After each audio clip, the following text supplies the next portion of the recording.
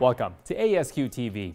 Each December, ASQ's flagship magazine, Quality Progress, publishes its annual salary survey. In this episode, we'll take a deep dive into the report. We'll check where the average salary for quality professionals came in this year, show how achieving quality-related certifications strongly influences salaries, and highlight other parts of the report. For 30 years now, Quality Progress has published its annual salary survey report, the most comprehensive look at salaries in the quality community. Not only does a survey take a yearly pulse of salaries in the quality profession, it also gives readers insights on how to advance their careers.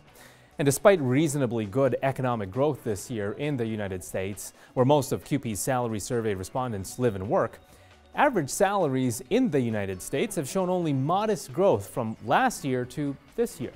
The average salary for all U.S. full-time respondents rose by a mere $780 from $90,878 in 2015 to $91,659 in 2016, an increase of less than 1%. Certainly no reason for excessive celebration, but the average isn't a step backward, as we've seen happen to the profession in 2012 and as recent as 2014. So could things be worse? Yes, and the overall trend since 2004, when the average salary for a U.S. full-time quality professional was $69,704, definitely continues to climb upward. Of course, this is something we'll continue to watch. For more general observations from the survey data, read the article Follow the Signs, as well as Section 1 of the Salary Survey Report at the link above.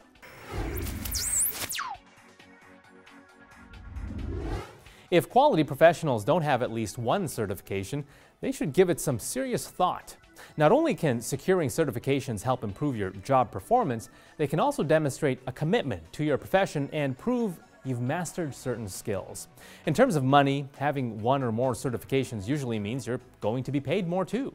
Holding a single ASQ certification increases the average full-timer's annual salary from $87,942 to $91,800. In fact, any number of certifications can bring in even more money, according to data from this year's QP salary survey. Drilling a bit deeper, data shows that holding certifications provides the most benefit when the certifications are closely aligned with the work the professional actually does. For instance, 10.8% extra pay is drawn by U.S. professionals with the job title of auditor, who are also ASQ certified quality auditors. A U.S. professional with the title of manager, who's also an ASQ certified manager of quality organizational excellence, will bring in an extra 9.4% in pay. Hopefully these numbers help you decide what certifications you might want to pursue if you're looking to boost your earnings. For more on how attaining certifications can affect salaries, see Section 2 of the Salary Survey Report, which can be found at the link above.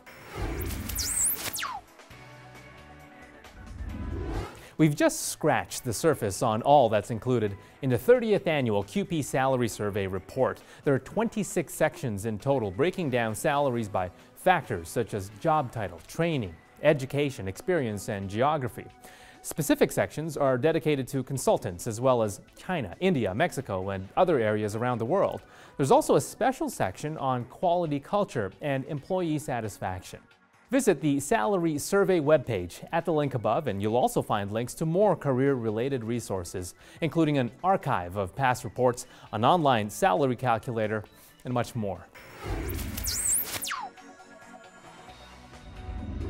Of course, we'll see you next time when we talk about the hidden factory. I sure hope we can find it.